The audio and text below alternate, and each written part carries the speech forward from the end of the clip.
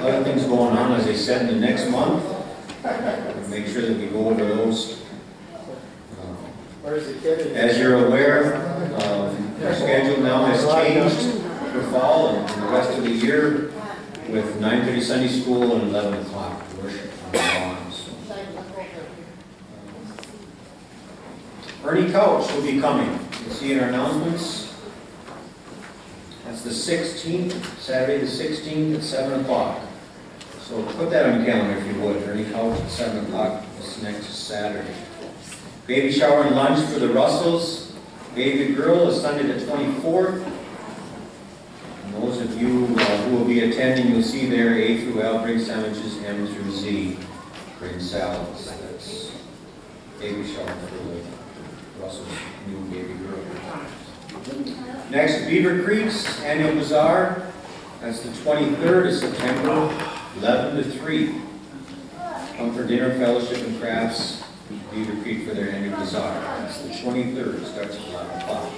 And then the WMF District Rally at Culbertson coming up on the 14th, which you see there at 10 o'clock Mountain Time. So those of you women who can attend that, please do that also. We're going to meet at the church at 9:30.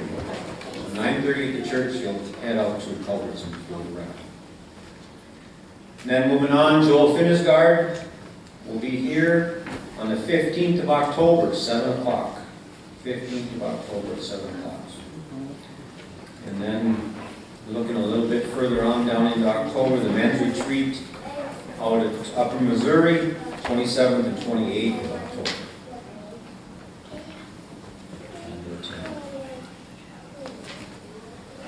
Any other announcements? Yeah, Carol? Linda would like prayer for the towns Allen and Florida. Allen and Florida. Also Florida. And also Florida for the hurricanes that are getting hit into another hurricane. Florida hurricanes. We're fortunate to live in the area of the country that we do. There's a lot of the country right now that's either dealing with fires or hurricanes, overseas as well. Earthquakes. Remember to pray for those people. Because you can't imagine what it must be like to lose everything. Any other announcements? Right. If members haven't looked, there are minutes from the last tertiary meeting in your boxes. If you could read those so we don't have to take time to read them all. Yeah, thanks, Mary. Yeah, be sure, not during the service, but be sure and read through the minutes. Those of you who came to church and didn't remember, we do have our tertiary meetings after we eat today, so we'll have our God provides dinner after the service, and then our tertiary meeting following that. So if you get a chance while you're eating or sometime before our meeting, read through the minutes so we don't have to do it during the meeting. This saves a little time for all of us. Any other announcements?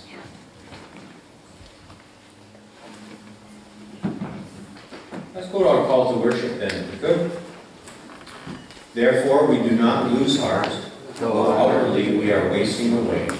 Yet inwardly we are being renewed day by day. For our light momentary troubles are achieving for us eternal glory that far outweighs them all. So we fix our eyes not on what is seen, but on what is unseen. For what is seen is temporary, but what is unseen is eternal. Father in heaven, we thank you for this beautiful day that you have given to us. We thank you that we have a chance to come together, the freedom to come together as a church, and especially on this rally day of Sunday school starting, as we prepare to look into your word even more, that you would bless it, that your message would become clear to each one of us. And that as the kids go to their Sunday school classes every Sunday morning, that you would be with those teachers, that you would give them the words to say and the things that the kids need to know of you. We thank you, Lord, that we have the opportunity to teach our children, and not only that, but to teach each one of us what it is to be Christian, and what it is to love you and follow you, and to have that promise of eternal life. Father, as we continue to watch what's going on in our nation, in our world, this morning, Lord, we just ask in a special way that you would give strength to those that have been devastated by these storms, and many people that have lost everything. We know that you are there and can help them to turn to you. Those that have lost their homes in fire, those that have lost their homes in earthquakes, and family and friends. We just lay it all before you this morning, knowing that you are big enough and strong enough to overcome. We also look this morning, Lord, as our health needs, those that we haven't had on the list, those unspoken ones, we ask that you would be with each one of them also in a special way, give them extra strength and comfort in this time. Our missionaries, Lord, and our soldiers, we give them to you also. Lift them up in front of you. That you would look down on each one of them and give them peace and comfort. And finally, Lord, as we look at each one here this morning, you know our hearts, Lord. You know what we need. You know what we don't need. But this morning, Lord, we're asking for you to just come to each one in a special way. That we would open our heart's door and ask you to come in and give to you 100%. Be with each one this week and each one that's here this morning. In your name we pray. Amen. As we open this morning, let's turn and sing hymn number 178, O Worship the King. Hymn number 178.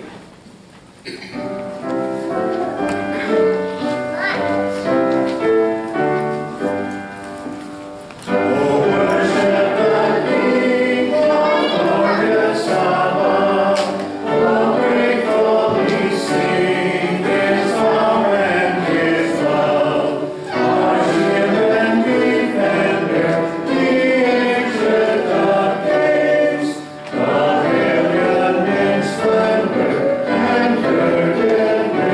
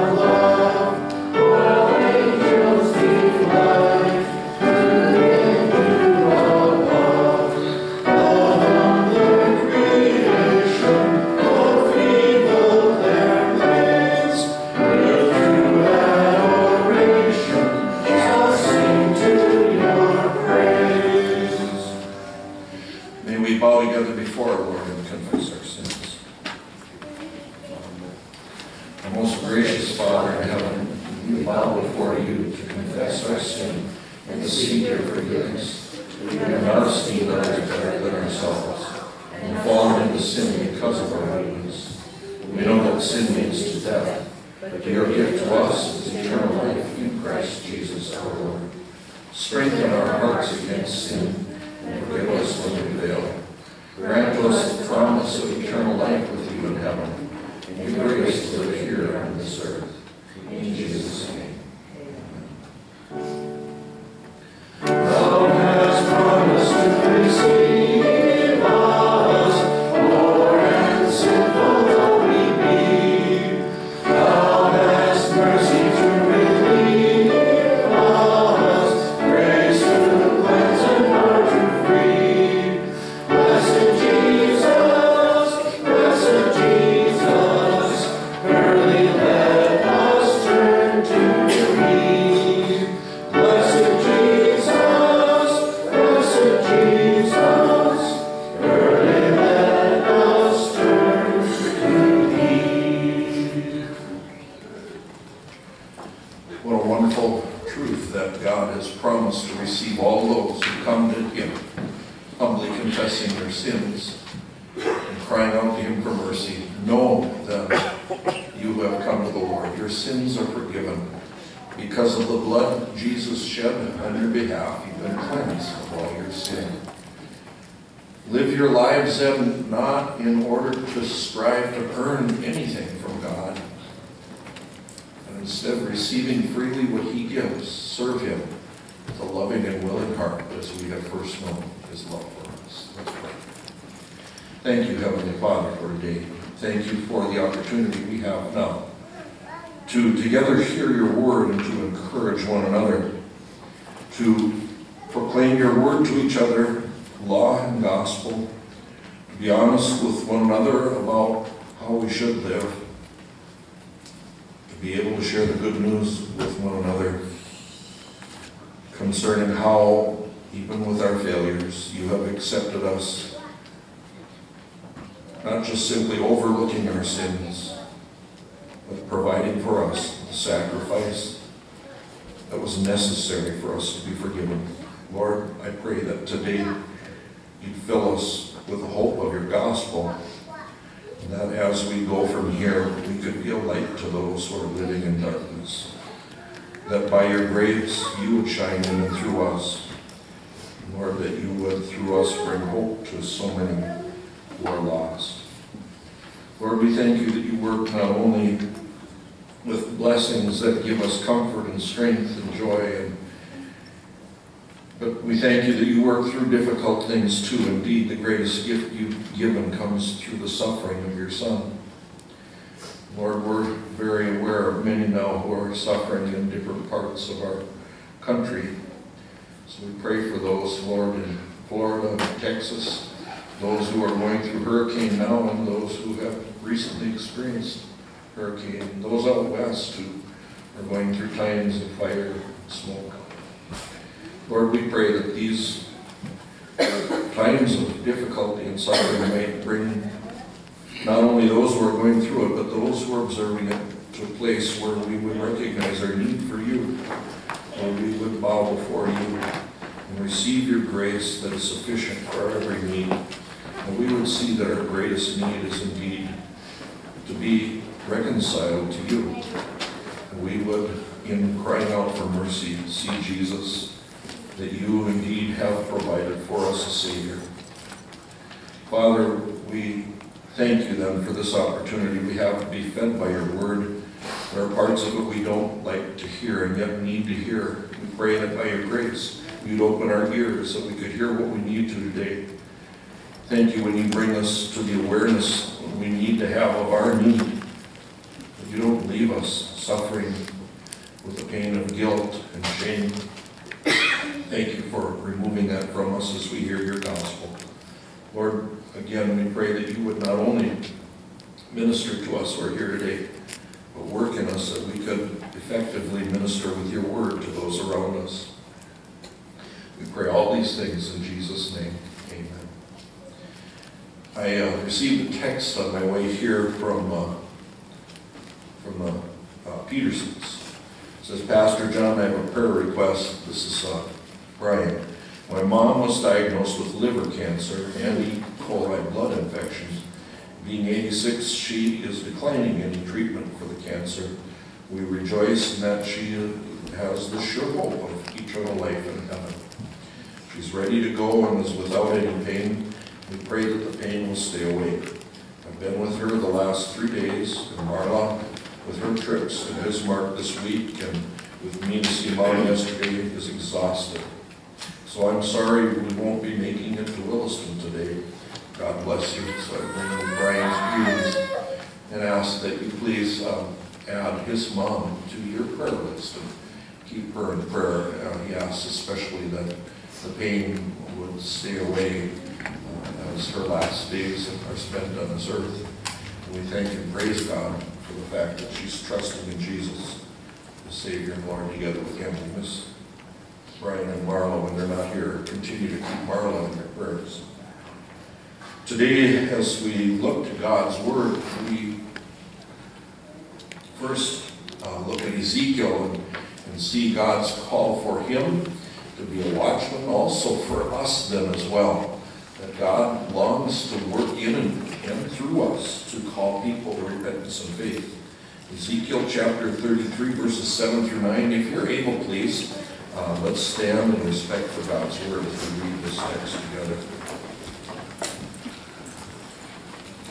God says to Ezekiel, Son of man, I have made you a watchman for the house of Israel. So hear the word I speak and give them warning from me. When I say to the wicked, O wicked man, you will surely die, if you do not speak out to dissuade him from his ways, that wicked man will die for his sin, and I will hold you accountable for his blood.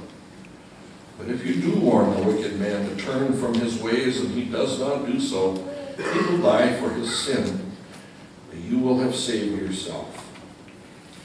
When we read of God's ministers who minister in the area of secular government, as we call it, from Romans 13, 1 through 10, and the responsibility we have as God's children to recognize them as God's authority in our life. Romans 13, 1 through 10. Everyone must submit himself to the governing authorities, for there is no authority except that which God has established. The authorities that exist have been established by God. Consequently, he who rebels against the authority is rebelling against what God has instituted, and those who do so will bring judgment on themselves. For rulers hold no terror for those who do right, but for those who do wrong. Do you want to be free from fear of the one in authority? Then do what is right, and he will commend you. For he is God's servant to you for good.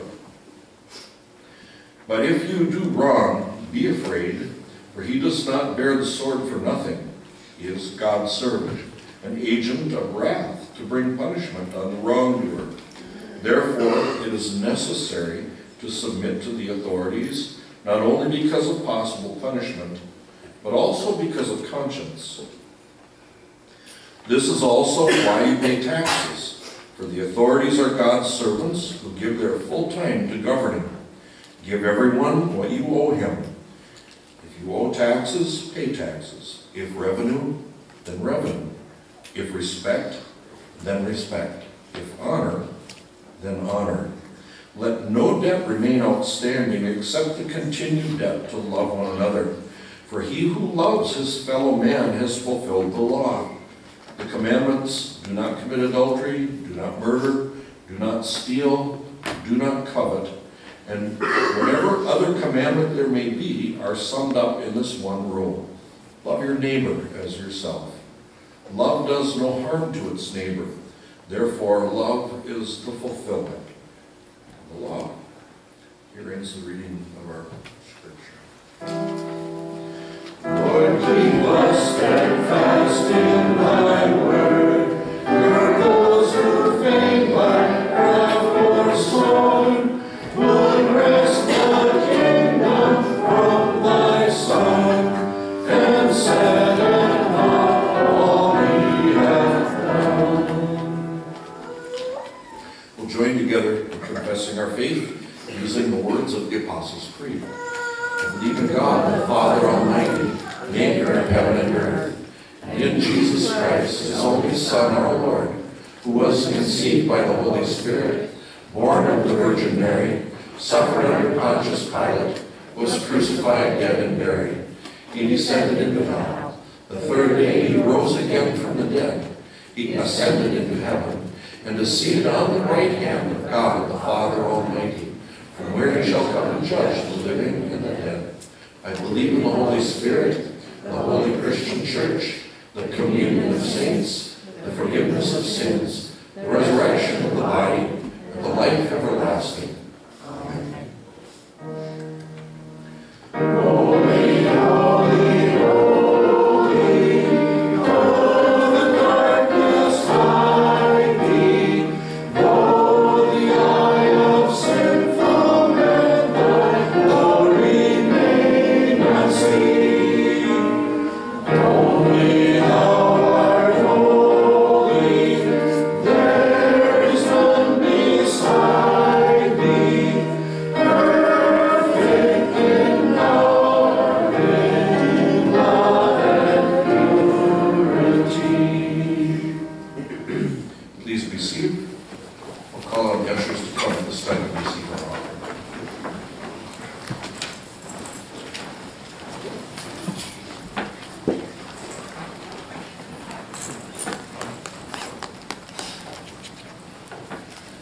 Thank you, Heavenly Father, for this day. Thank you for your grace and goodness to us that meets a need that you have opened our eyes to see. Lord, thank you for forgiving our sins through the shed blood of Jesus. We thank you, too, that you've provided abundantly for the needs we have in this life and made it possible for us to send the good news of Jesus Christ to many parts of the world. We pray, Heavenly Father, that you bless these gifts, that they would not just feed stomachs, but, Heavenly Father, that souls that are longing to know that they're at peace with you might hear the good news of Jesus Christ, might come to faith in him, and might rejoice with us through time and all eternity. Grant this, we pray, in Jesus' name. Amen.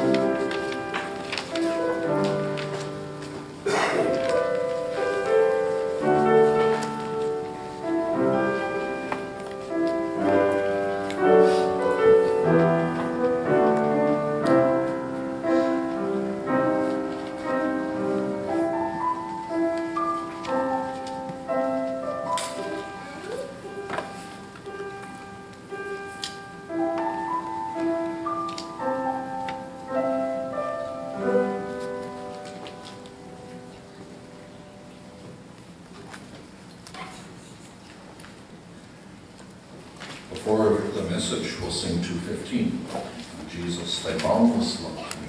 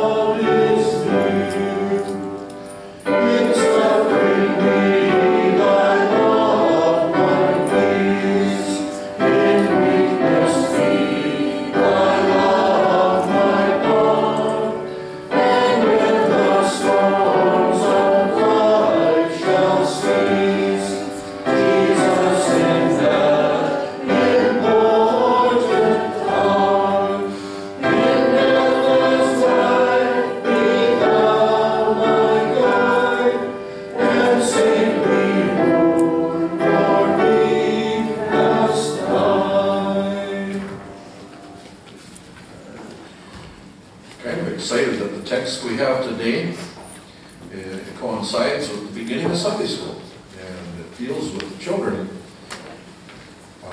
Children were in Sunday school today, you have teachers in your class, right? But today's text tells us that your teachers need to learn from you. And we see that you have the most important lesson of all for us, that Jesus tells us to look at you and find out how we should be toward our Heavenly Father. Matthew chapter 18, verses 1 through 20. And Mary noticed yesterday while she was getting it ready for the screen that there's only 19 verses here. You'll see verse 11 is missing. Thought I'd explain that a little bit to you.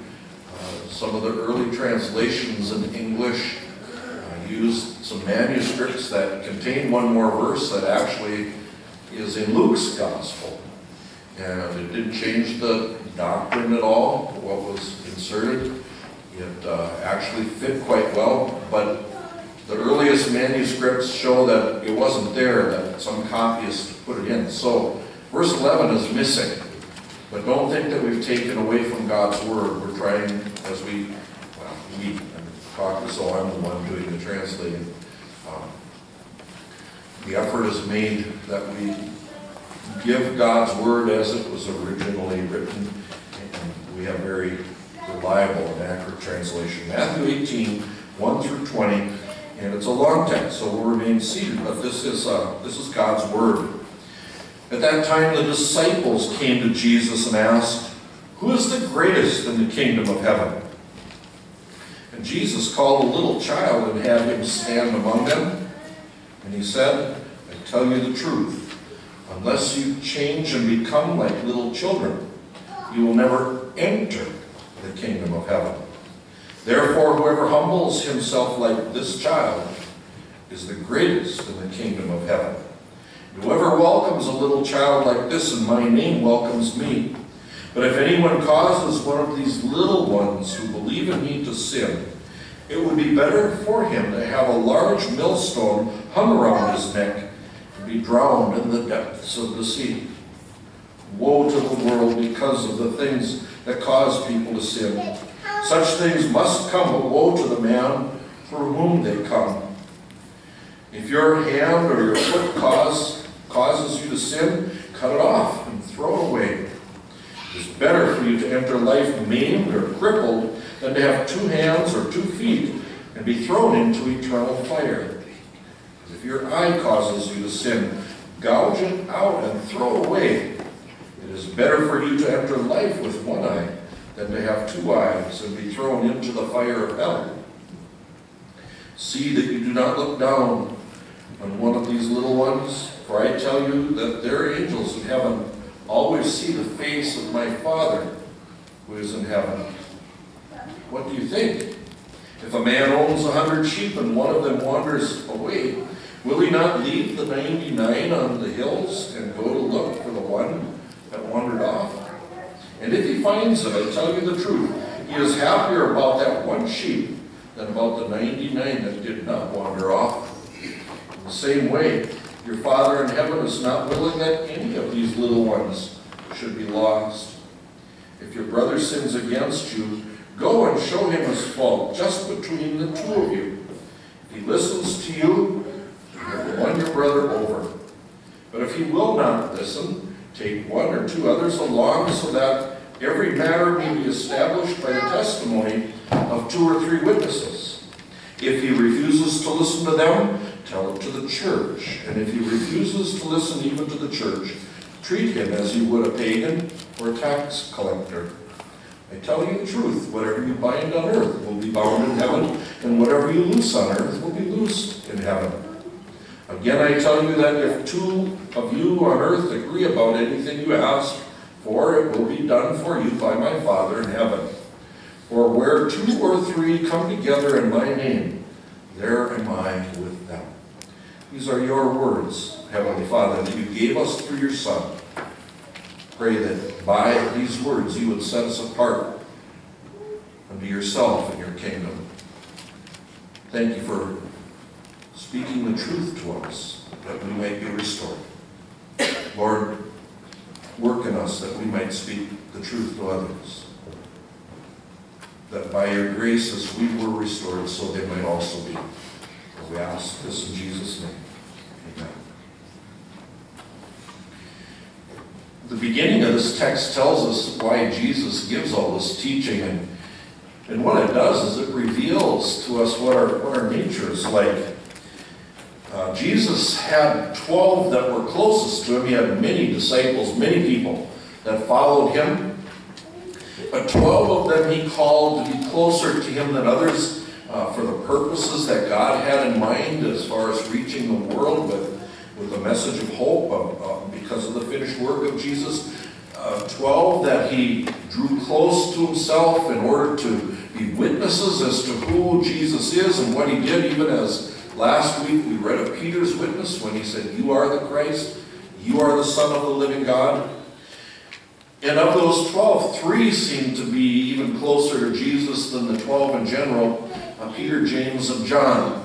So they're walking down the road, going to where Jesus lived in Nazareth, and while they're walking down the road, they're arguing with each other and trying to figure out who the greatest of them is in the kingdom they're sure that Jesus is going to establish. They have an earthly kingdom in mind. They, like us, are full of their own importance.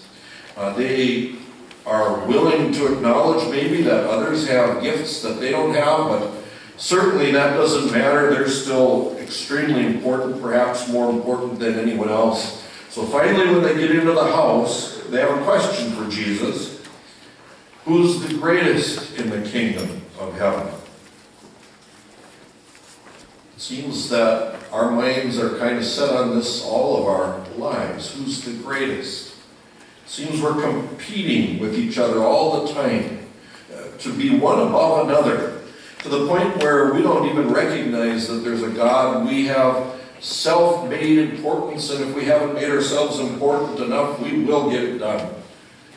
We have all kinds of sayings among ourselves.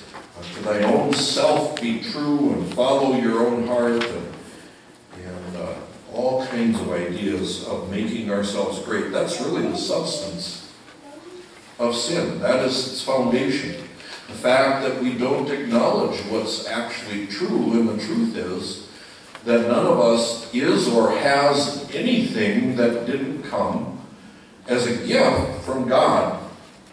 And so as they're arguing and making fools of themselves as to who's the greatest in the kingdom of heaven, they go to Jesus to have him settle it, and he does something that they didn't expect at all. He called a little child that was present with them.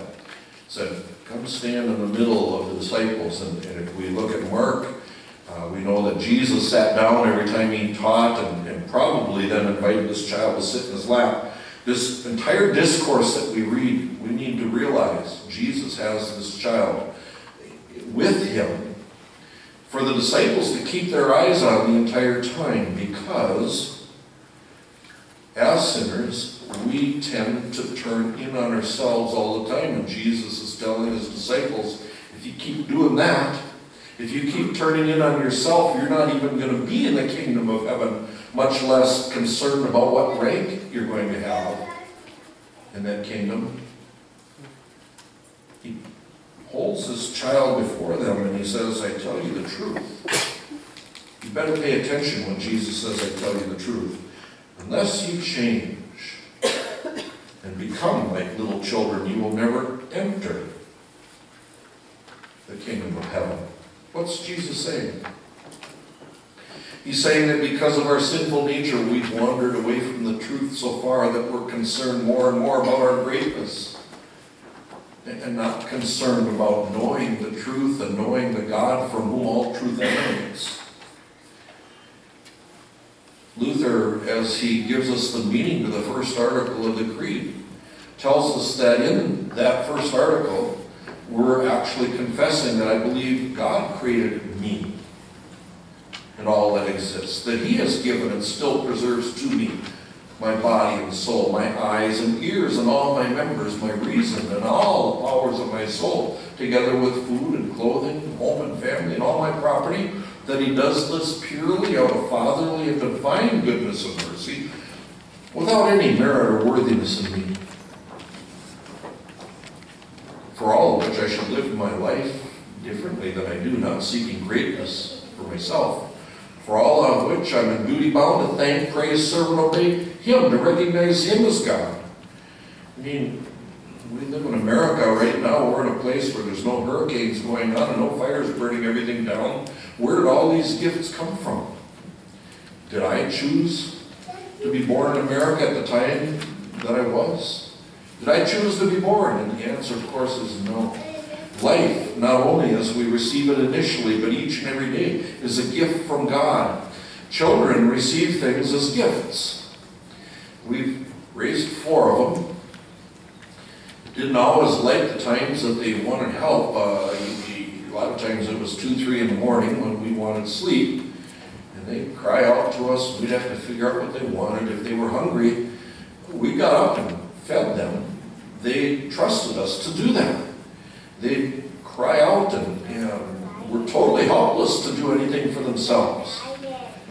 And Mom and Dad would get up. Oh yeah, we grumbled because we wanted our own sleep. But we fed them nonetheless. We changed their diapers, put them back to bed, and prayed, God, please, I want them to sleep so I can get some sleep too. Children are dependent on their parents, and they trust their parents to take care of their needs. They trust their parents' love. And while they may not be the most convenient thing to have in the house, we love them anyway. We take care of them. We so often think God is privileged to have me. Look at how wonderful I am. We make God into something little that is meant to be there to make sure my desires, my needs, my comfort is first and foremost to Him, without recognizing that I'm not even here without Him, that each and every heartbeat that I have, each and every breath I take is a gift from the hand of God, one that I've not earned or deserved. I need then, if I'm going to be in line with reality, to be like a little child, one who recognizes that I neither earn nor deserve the loving care of God, and yet He gives it to me anyway. That all that I am and all that I have is a gracious gift from Him.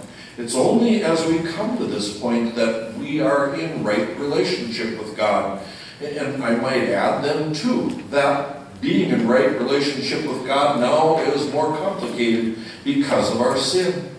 Because we've rebelled against recognizing God as God and tried to put ourselves in His place, we need also to be redeemed. We find that we are redeemed in the same way that we were created. Not because we've earned or deserved anything. In the meaning of the second article of the Creed, we read that we believe that Jesus Christ, true God, begotten of the Father from eternity, and also true man, born of the Virgin Mary, is my Lord, who has redeemed me. Who am I, a lost and condemned creature? He's bought and freed me from all sins, from death, and from the power of the devil. Bought and freed me, paying what? Not silver and gold, but His holy and precious blood and His innocent sufferings and death, in order that I might be restored, in order that I might belong to Him, in order that I might live in His eternal kingdom. God gives us His Word, and it comes in 2 forms, law and gospel. We need to hear law so that we become aware of who we are and what we've done, so that we become aware of our greatest needs, that we become aware of our sin and our sinfulness. Law is not fun to hear. As a matter of fact, we see people around the world, people in our nation, working very, very hard to change the law, calling good evil and evil good. Why are they doing that? It's because they want to be in charge, just like we do. It's because they have the same nature we do. And instead of submitting to the truth that they know is true, that certain things are wrong, like what we read about in Romans. You shall not kill, you shall not bear false witness, you shall not covet, you shall not commit adultery. No matter what men do in trying to change the law, God's law remains the same. And when we long to break God's law for self-fulfillment and hear God's law, it hurts. But God's law never changes. God never changes. When His law convicts, His law is right and we are wrong. His law is meant to cause pain. His law is meant for us to come before God and confess to Him that certainly He's right and I'm wrong, that I deserve His wrath and condemnation. When I come to the point that I acknowledge that I'm a little child who has rebelled against His Heavenly Father, He comes to me not with what I deserve, but what I don't deserve. He comes to me with the good news of the gospel. He comes to me declaring that because of Jesus' willingness to receive the punishment I deserve for my sin, that I'm forgiven, that I belong to Him, that I'm restored to Him. So, coming to God means becoming a child again, totally dependent on God for forgiveness of sins, and then to recognize that everything I receive, all the good things I have, come from Him. That I'm able to sing the doxology from Him, through Him, and to Him are all things. To Him be the glory. So rank in the kingdom of heaven? Jesus has the highest rank, of course. Where did He get that highest rank? Well, certainly because He is God. But also because as God, He, like God always has been, is servant of all His creation. Came to serve creation, came to serve mankind by giving His life for us. He loves us, even as we love our children, even more than we can understand. And so we see Jesus' strong warnings to us.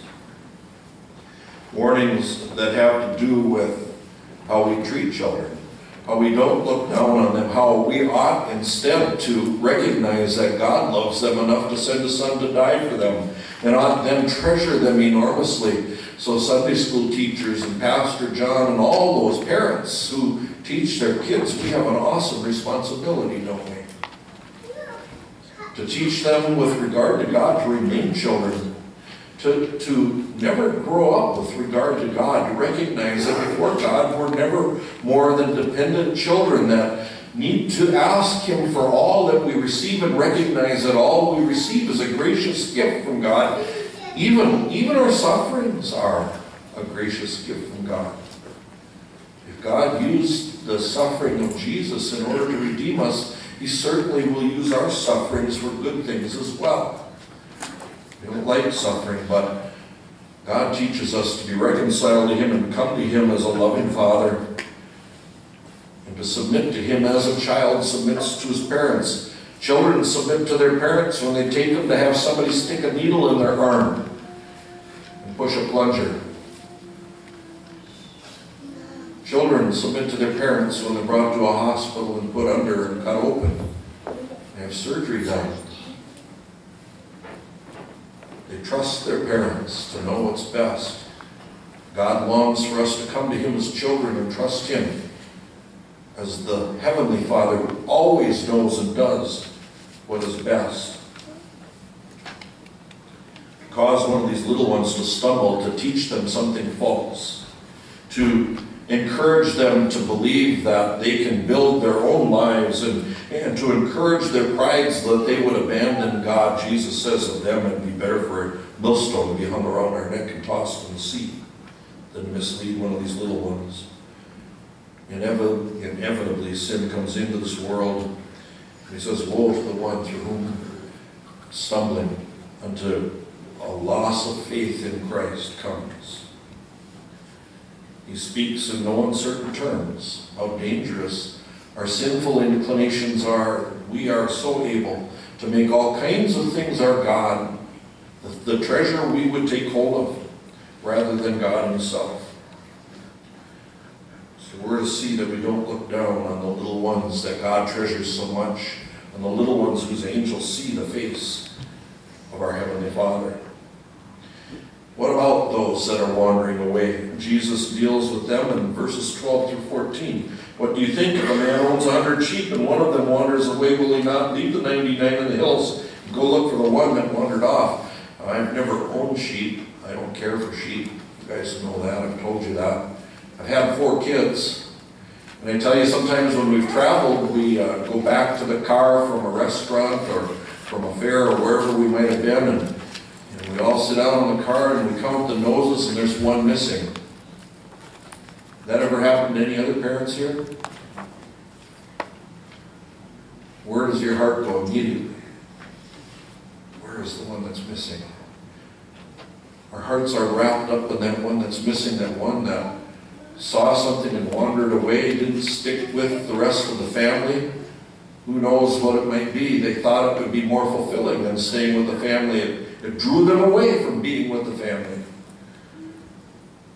What do you think if a man owns 100 sheep and one of them wanders off? Won't he leave the 99? His heart will be concerned about that one. He'll go back up into the mountains where he pastured them and look for that one and rejoices greatly when he finds it. Jesus tells us this that we might know how precious believers are to our Heavenly Father. When one wanders away, God is deeply concerned, and He wants us to have that same concern, to share His heart, that we wouldn't be looking at others who are wandering away and saying things like, wow, I'm remaining faithful. What is wrong with that person who's wandering off? That's not being like a child at all, is it?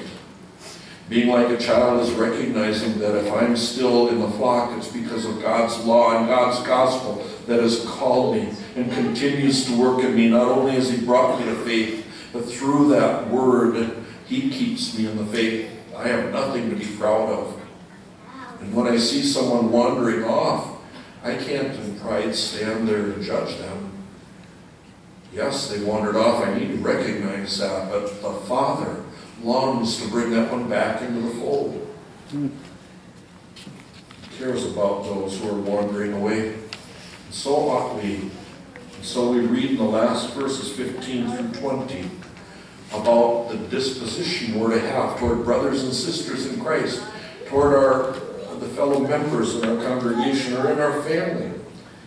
If our brother sins against us, if they're doing something that obviously is leading them to trust in something, leading them into their pride to find a treasure other than Christ. If I see that happening, then I'm to go and talk to that one gently. Talk to that one not just once, but time after time after time. Let them know my concern and point out their fault. Do they want to hear it? No. Do I like to hear my faults? No. We don't like to hear them.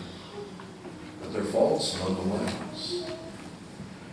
When our faults become our treasure, when we want to nurse our faults and hang on to them and not deal with them honestly, we're wandering away from God. Jesus says, go yourself and talk to the one you see wandering off. Why yourself? Because our purpose is not to go around and talk to others about this person who's going astray. Our purpose is to restore that one. Our longing is to bring that one back into the flock. If they listen, you won your brother over. Rejoice with God. If he won't listen to you, then the next step is to take 2 or 3 others. That testimony might be born and that concern might be shown toward one who's wandering away. And the hope is that this wandering one would be won over. If he refuses to listen to them, to the church, then he needs to go. We need to be very, very careful with these words. If he refuses to listen even to the church, if the whole church says, we're concerned about you, we see you treasuring whatever the treasure might be instead of Christ. We see you wandering away from Christ. Here's your sin, and they refuse to listen to the church. You're to treat them as a pagan or a tax collector. Does that mean now finally they have fallen to a point that we say, well, at least we're faithful, too bad you wandered away? And the answer to that question is absolutely not. How did Jesus treat pagans and tax collectors? He went to seek and to save those that were lost. In other words, we're to never give up. In our hearts, we're to continue to seek to bring a person who's wandered away back to Christ, that they might repent and turn away from those things they've embraced, turn away from their pride, and trust in God and in Christ whom He sent to be their Savior. When one is wandering away and we speak the law, what we bind on earth is bound in heaven. When we speak to a person as a congregation and say, we see which way you're going, and from all we see, you are lost, heaven agrees. We can't change God's law to restore such a one. What's needed is that they repent and turn back to God for forgiveness. Turn back to acknowledge God as God. And when they turn back, whatever we loose on earth, which means we declare your sins forgiven, you are set free from your sin, is loosed in heaven. We do this also with prayer. Verses 19 and 20 must not be taken out of context. They're not a carte blanche where God says, if two of you agree that you want a Mercedes-Benz and you come to God and ask Him for it, He's going to give it to you. In the context, this child is still standing with the disciples. What it's saying is that as we're seeking those who are lost, it's a task bigger than we can handle, is it not? Can we convert somebody else who's wandering away? And the answer is no.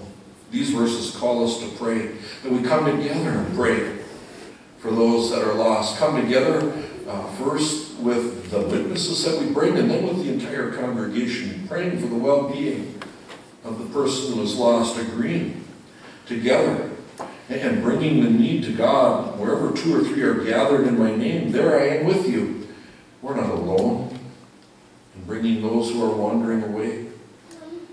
Jesus is with us.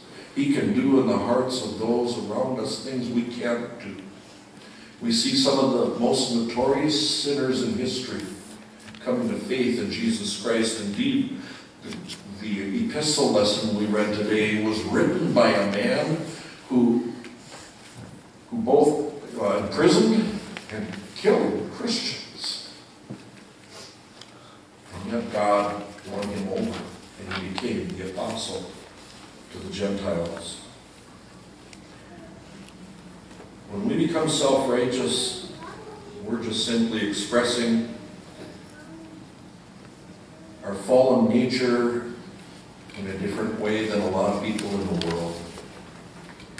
But it's still fallen nature. To be part of God's kingdom means that we give up our pride, or have God take away our pride, is a better way to say it, through His Word.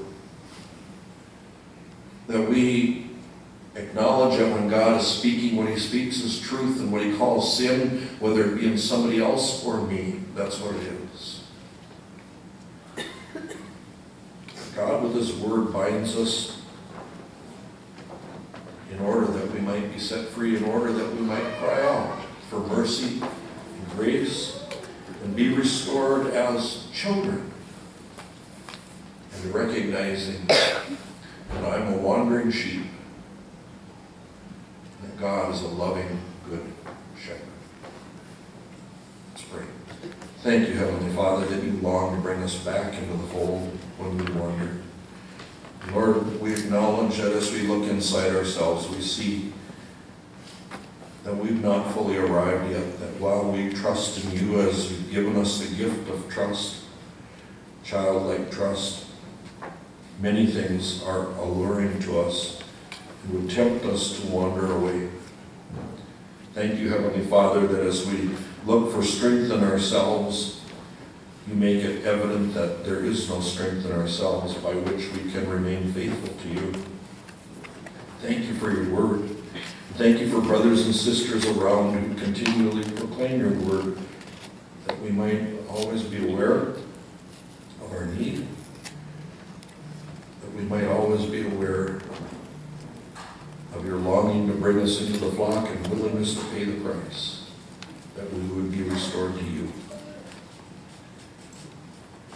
Father, I pray that you work in each heart and each life through all circumstances that you allow to happen in our lives. That none would wander away, that you would be our all in all. Hear us as we pray the prayer Jesus taught us to pray.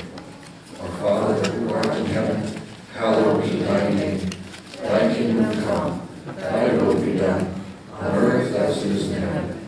Give us this day our daily bread, and forgive us our trespasses, as we forgive those who trespass against us. And lead us not into temptation, but deliver us from evil. For thine is the kingdom, and the power, and the glory, forever and ever. Amen. And our last hymn is from the children's section of our hymnal.